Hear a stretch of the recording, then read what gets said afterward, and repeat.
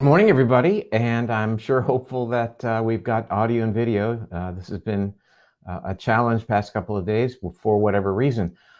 Lots of interesting developments. We heard yesterday, of course, that we're not out of the woods. That even though number of cases seems to be declining, that there's going to be a significant uptick in the number of cases in terms of how many are affected and how many what the mortality rate is projected to be.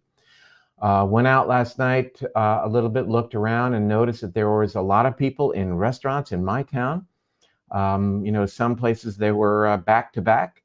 And this is the reason, when you extrapolate that kind of observation, that the new statistics have indicated that we should expect a significant uptick in the number of cases and the number of deaths. It's all about behavior. And as I've said before, there is certainly a way to accomplish both goals of keeping people safe and returning to work and restarting the economy. We just have to make sure we commit to these things. In other words, that people who return to work, can we test them? Can we insist on the social distancing at work? Use plexiglass isolation if that's available, gloves, etc. So there are ways of making it happen. I think we're getting ready to see a big experiment unveil itself in terms of what happens when we relax, in terms of large numbers of populations. We will see what happens. Ultimately, I think that what we're going to see is what's been going on in Sweden, higher numbers of people infected. But, the truth of the matter is that does pave the way for herd immunity once we reach a certain threshold where a certain number of people have been infected, have developed antibodies, and therefore they can't serve to pass on the virus anymore. That's one of the upsides of allowing people to interact more closely. I'm not coming down on either side of this, so I don't want to make a statement here and have my feet held to the fire. I want to definitely take questions and comments, and I would like to first start, however, with some interesting commentary on the trace element, which is selenium. Now, I received this study from the author, Laurent Hiffler, who I plan to interview. I received it this morning, oddly enough, in my inbox, and I thought it was so important I wanted to share it with you. This has not even been published yet. The article is called Selenium and RNA Viruses Interactions, Potential Implications for SARS-CoV-2 or COVID-19. This is a researcher in France who kindly forwarded this to me. And selenium is one of our trace elements, trace minerals like zinc and copper and iron, etc., that plays a very important role in multiple aspects of our physiology that are relevant as it relates to this infection. And that said, we should talk, and I'm going to talk, about what you might consider doing to boost your immune function and to counteract what might be a low selenium issue that might relate to bad outcome. We know that selenium deficiency, this is important, promotes both the mutation as well as the replication and even the virulence of RNA viruses. And this COVID-19 is an RNA virus. So when there's deficiency of selenium in the cells that are involved, that are infected, this helps the virus mutate and actually helps the virus become more virulent or have ability to spread. We know that there have been observations about low selenium correlated to a variety of other viruses, including Coxsackie virus, hantavirus, which causes a kidney hemorrhagic syndrome. And we know that an observational study as it relates to the hantavirus showed that giving selenium reduced mortality by an astounding 80%. Influenza virus, everybody's familiar with that. We know that the individuals who have lower levels of selenium are much more likely to have a bad outcome with respect to the pneumonia that you can get from having influenza, or the H1N1 influenza specifically. Even HIV We know that there's been demonstration of giving selenium helping outcome as it relates to HIV. Now let's get to SARS-CoV-2 and talk about today our topic, which is the role of selenium proposed as it relates to this current issue. Well, let's first look at population studies that have demonstrated in China areas that have low levels of selenium have a lower recovery rate with respect to COVID-19. Higher selenium in the general population areas of China is associated with higher recovery rate. That's important information. Now, let me take a step back. Where do we get selenium? We generally get it from the foods that we eat, especially when those foods are grown in selenium-rich soil. We know that organic vegetables, for example, have higher levels of trace elements, including selenium. But you can take selenium as a nutritional supplement. A little bit more detail, in the city of Enshi, which has one of the highest selenium intakes in the world, the recovery rate from COVID-19 is triple the average for the rest of the cities, even including Wuhan. So here's a specific city in China that has naturally much more selenium in the soil, in the vegetables, and in people as well. And their recovery rate is triple the average. That's important information to think about. Well, what are the mechanisms then that we should be talking about? How does sodium selenite, which is the form that we have in our bodies, how does it act as it relates to COVID-19 positively for us? First, sodium selenite helps to prevent the entry of this virus into the cell. That's obviously very important. In addition, here's a little science for you, that sodium selenite improves or restores what's called thioredoxin reductase. What does that mean? It's an antioxidant, if you will, that's produced requiring selenium. Many antioxidants in your body require selenium as a cofactor in order to act as antioxidants to help reduce what is called oxidative stress, which is a byproduct of inflammation.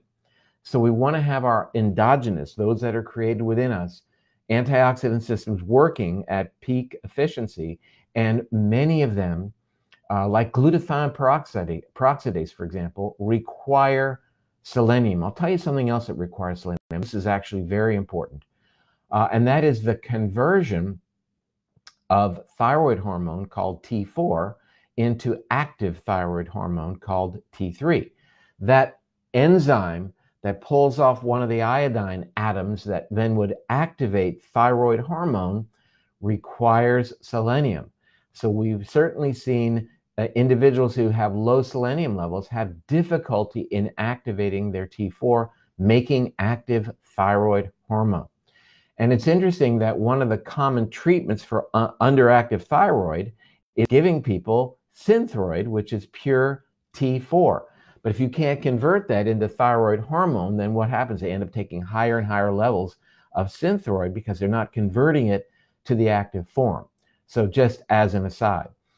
Next mechanism whereby selenium is important is that it is associated with increased inflammation, and that is certainly something we should be considering, because we know that one of the real detrimental events that occurs is an inflammatory upregulation, or turning on fire in the body. We call it the cytokine storm. And to a significant degree, we know that selenium is playing an important role in that. So we know that there are at least 25 what are called selenoproteins in the human body. These are proteins that many of which are involved as antioxidants and require selenium to work.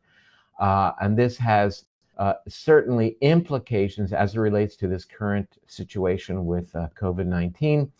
And it's important to note that lots of research has shown that this nasty virus diverts selenium away from us and to use it for its own needs. So it actually steals our selenium for its own purposes, taking it away from us so we can't use it to create and activate antioxidants, even as it relates to thyroid. You know, one of the biggest issues that we see with people is they just get this overwhelming fatigue. Wonder if that's because they're not converting thyroid hormone into its active form, because the virus may induce a lowering of the selenium level. Now, one other thing I'd like to talk about is the possible play of lowered selenium levels and how that might relate to this coagulation issue that we are seeing in some patients who have really bad outcomes with respect to this infection. We know that selenium very profoundly acts on the platelets. It also acts on something called thromboxane A2. So we know that it can lead to possibly hemorrhage because it has an anti-aggregation effect. What does it mean? It tends to keep the blood platelets from aggregating that we would need to form a blood clot. So selenium, you may not have been thinking much about it, plays a complex role, a multifaceted role in our human physiology normally. And looking at selenium today through the lens of coronavirus, I think is very, very important. It's a critically important trace mineral that we have to have in our bodies. What should we be doing? Well, in an ideal world, we would recognize that knowing our selenium levels wouldn't. But we can generalize. We know that selenium deficiency is really common in elderly individuals. We know that elderly individuals are at great risk for bad outcome. Fatality in elderly is seen to be about 4 to 5% in people who are age 60 or above, and even as high as 8% in individuals who are age 80 or above. And that's without considering other chronic conditions that they may have. There's also low selenium in elderly individuals, so maybe there is a relationship. So what should you do? Well, we typically recommend between 200 and 400 micrograms of selenium each day. In an ideal world, we would know a person's selenium levels prior to supplementation. We do know that some protocols call for even higher levels, as much as even 1,200 micrograms of selenium for a short period of time, like a couple of weeks. Now, these are considerations and discussions that you should have with your healthcare provider. But I will say that if you look at the label of many good multivitamins, they will have around 200 micrograms of this important mineral, which is selenium, even in a multivitamin. So look at that. I would say if you have access to it, organically grown vegetables generally tend to have higher levels of other trace minerals like selenium, but also things like copper. These are important trace minerals that are found in the soil and therefore ultimately make their way into the plant. So think about selenium. I know it might not be, we've been talking a lot about zinc, and zinc is sort of the gatekeeper for the immune system, also extremely important. Zinc and copper and selenium as trace minerals that we might not think about. But I think, there are subtle things that are differentiating why some people have a bad experience in comparison to others. And I think mineral status might be a player. Now, genetics may well play a role as well. And I'll be doing an interview later today with a Harvard-trained researcher in the role of our genome and our uniqueness as it relates to our genetic uniqueness and the genetic susceptibility that we have that may relate to our outcome should we become infected. And I think we're going to post that interview probably in a couple of days. Well, let's see. Good. We're going to jump into questions and comments and what have you. And here we go. Somebody says they eat Brazil nuts for selenium. Brazil nuts are a good source of selenium. That's smart. Can you take drops with selenium? Yes.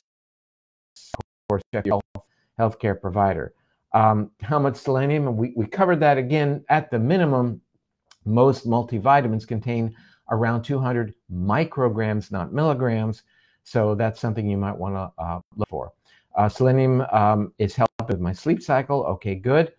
For those allergic to Brazil nuts, there's yellowfin tuna, beef, turkey, eggs, sunflower seeds, mushrooms, oatmeal, spinach. All great ideas. Thank you, Lisa, for those comments. Spinach that is organically raised is a better choice, and so look for that if you have availability for that. The question is, where is the data coming from that COVID is stealing the selenium? I'm going to post all these research studies on drperlmutter.com later today, which is there are several that are listed. One of them is interesting. It's cellular selenium messenger RNA tethering via antisense interaction with Ebola and HIV. These are studies published in Current Topics in Medical Medicine and Chemistry back in 2016. These are studies that relate to how these viruses are actually able to basically take selenium away from being able to use it. Great. People are growing a lot of things in their garden. Wonderful. Keep getting a question every day. I hope somebody can post some information about gelled oxygen. Can't say I'm familiar with that. You finally went to the well too many times and you stumped me. What can I say? Okay, I'll take a couple more questions. Good. Lots of people look like they're taking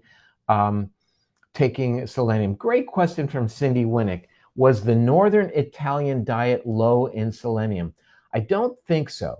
I think that the issues in Northern Italy had to do with population density, lack of behavioral changes on the front end, but perhaps mostly because of the percentage of elderly individuals living in Northern Italy, where they're making great progress in terms of reducing their number of new cases, numbers of fatalities, and now beginning very, very carefully to open up their population as it relates to their activities. Great question.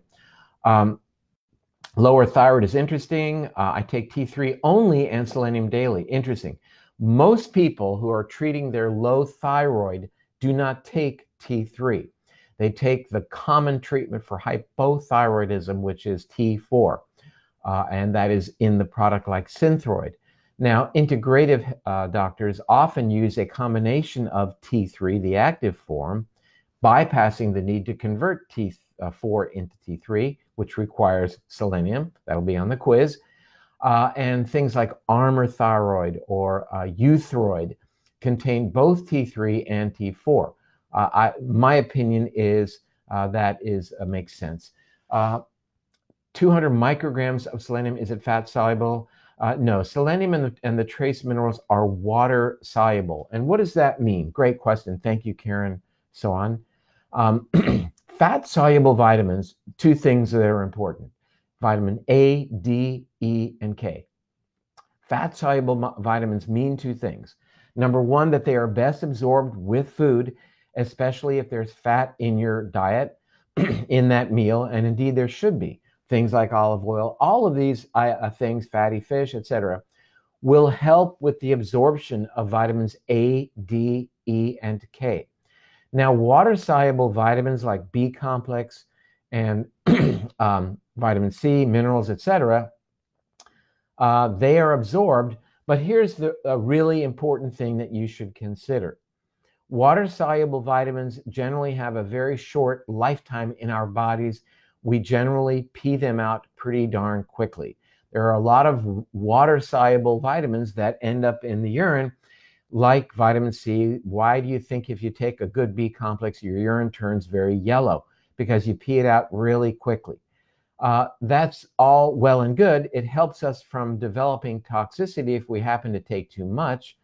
But at the same time, it means that we need to take our water-soluble vitamins with regularity, as opposed to fat-soluble vitamins, because they are soluble in fat, and therefore they will accumulate in our fat, in our bodies, and hang around for a long time. It's why, for example, we are able to get away with giving a large dose of vitamin D once a week. Just do the math, a larger dosage, and therefore it accumulates in the body, and the body then relinquishes it into our physiology over time. So that's I'm glad that question was asked, because it's a really good question in understanding not only the frequency of our taking our vitamins, but how we rid our bodies of vitamins should we develop too high level. Okay, 200. Okay, other food sources of selenium besides organic vegetables. Well, we know nuts and seeds, Brazil nuts especially. Again, questions about this gelled oxygen as treatment. I'll get back to you on that one. There you go. We'll take a couple more questions. Do we need to supplement with copper as well? In an ideal world, you'd know your copper level. I think taking a good multivitamin should provide you copper as well. And so if you don't have a good multivitamin, then perhaps you might need a copper in and of itself as a supplement. Okay, let's see, any other great questions here? All right, and okay, yes, this article on the selenium has probably not made its way yet to drperlmutter.com. And therefore, I do need to make an announcement. And therefore, you might not find it for another hour or two. Okay, I want to tell you about what's going on today. I think it's at 2 or 2:30. I think it's 2:30. I'll be doing a live Instagram looking at a new and exciting book with Dr. Anna Kabeka called Keto Green. Looking at the notion of why ketosis is important, how we can get into ketosis and eat greens. And she explores the alkaline types of diet, getting a diet that is more alkaline and why that's important. So looking forward to that. Please feel free to join us on Instagram. Okay, Gilbert Davis talking about Purity coffee. I drink Purity coffee. I think it's one of the clearest coffees that you can find. And I'm not being paid to say that. Somebody keeps commenting, why do I do that? Why do I mention that? Okay, let me take one or two more questions, and then I've got to go to work. Okay, really appreciate the information. Thank you. Love my D3 and K2, both very important. Okay, I'll take the last question. And okay, again, the article that I'm talking about with all the references will be on drperlmutter.com really soon. I know that our team is working on that, but again, I only received this article this morning. I'm going to actually already did, in fact, the author of the article, and hope that we can do a Zoom live to Facebook type of conference. And just a lot of people saying thank you, and I sure appreciate hearing that. Becky Blake says, need minerals from whole foods, meaning whole foods, not the store, not multivitamin, which is synthetic. And I think you're right. In an ideal world, if our food was that rich in terms of vitamins and minerals, that would be ideal. Supplements are just what the name implies. They should be considered supplemental to a really good diet. But the reality is most of the foods that we get are not organic and have not been grown in soil that is particularly rich in the trace minerals. So in an ideal world, Becky, you are correct. Okay, lots of things people are talking about from around the world, getting a lot of comments from New Zealand. Really appreciate that. I know I appreciate taking into consideration the time change. Okay, la-di-da. I'm not going to recommend specific vitamin brands. And last question, let's just see. Let me get a really good question, then I have to run. Okay, Sandra Burrell, is the European strain of COVID more aggressive? I'm going to say that possibly more aggressive in terms of its infectivity, but possibly less aggressive in terms of symptoms. And that might ultimately make it more aggressive because there may be more people who are asymptomatic, therefore able to pass this along because they think that they're not infected. And I would refer back to the broadcast I did talking about the study recently out of Chile that indicates that there may be 9 different varieties of COVID now that are that explain why in different parts of the world we see different symptomatic manifestation. Some places have higher rates of gastrointestinal issues, neurological issues, skin issues, children having higher issues, and as opposed to other areas. And let me, in closing, comment on the notion of children not being able to pass on this virus to adults, and therefore let's get the schools open. Let me tell you that my research indicates that's not necessarily true. And it becomes a significant issue when we consider that children, though they may have a higher rate of being asymptomatic, are able to become infected and transmit this infection aggressively, according to studies that are coming out of Germany and also coming out of China that have been out for some of them for weeks, if not the past couple of months. The point is, as it relates to reopening schools, we know that children need their education. I think we talked about this yesterday. Having said that, let's look at how we can achieve their education, even if it means going back to school, but still ensuring the safety of our children.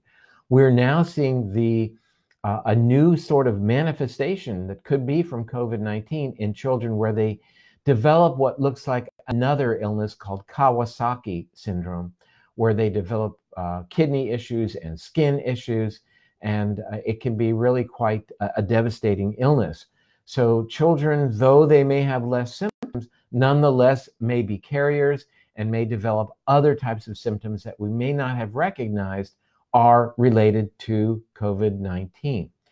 The problem, as I see it, with children immediately going back to school, come what may, and not doing what we know is important in terms of distancing them from others, hand washing, masks, yes, is that they could bring this virus, if they become infected by being in close proximity to others, they could bring it home for mom and dad and grandma and grandpa, and also infect their teachers and other individuals who work in schools. So I think these are considerations that we must make while we recognize that school is extremely important. There is something now being described as the COVID lag, where kids are going to get behind in their education. Recognize that. But like we talked about yesterday, maybe there's an upside, if there is any upside, that kids are going to learn at least some social skills and other things that they might participate in at home. We learned yesterday from one of our viewers that her kids are learning how to garden. What an amazing connection that they are learning, connection to nature.